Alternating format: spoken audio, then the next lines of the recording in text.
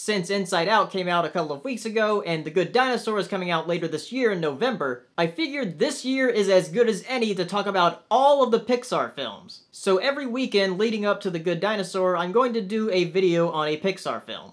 And in this video, starting off with the one that started it all, Toy Story. I saw Toy Story at just the right age because I was about 7 years old. And like a lot of kids at the time, I really loved it. And this was a very important film, not only for Pixar, but also animation. It was the first completely CGI film. We had seen it used in stuff like Terminator 2 and Jurassic Park, but this time it was all CG. And Pixar had been trying to make a CG movie for a very long time, and they've wanted to make one. That was the company's ultimate goal. If you want to know more about the story behind how they got this movie off the ground, watch A Pixar Story. It's an excellent documentary about Pixar and how it came about and the making of their first film as well as the other films that followed after. Up to, I think, Cars. Now, the reason this film is so important is because if it didn't do well, CG animated films probably wouldn't be what they are today. And it may have taken a lot longer for them to get off the ground. But thankfully, this movie was a huge hit. Not only financially, but also critically. It's an excellent story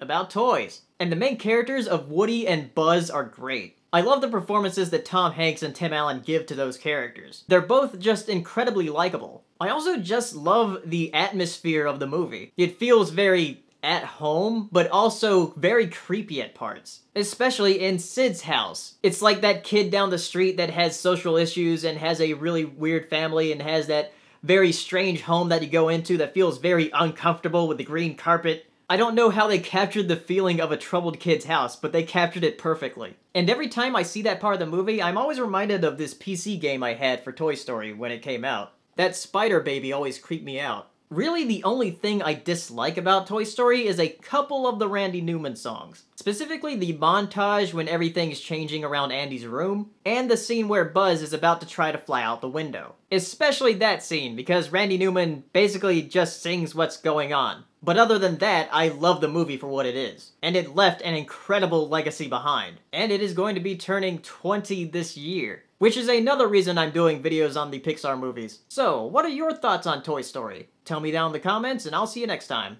Bye. I'd like to give thanks to my patrons this month. I really appreciate all the support you give me, so thank you. And if you'd like to become a patron, click on the annotation, or the link in the description. And if you want to view more Pixar videos, click on the playlist. And if you haven't subscribed yet, subscribe. And as always, thank you for watching.